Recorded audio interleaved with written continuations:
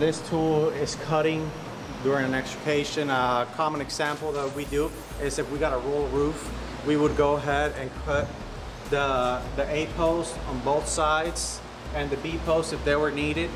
Therefore, we could roll the roof backwards. If there was any extra other cuts, we could do it. When it comes to taking off a door, all the hinges and all those things could be cut with those.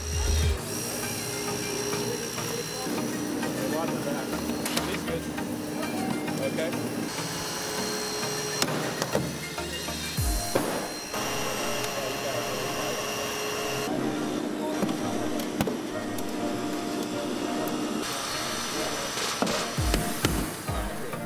This tool, we use it once we make a purchase point to pop a door open, to be able to extricate somebody. A common example is we'd make a purchase point in the car around the door, either in this side or on the front.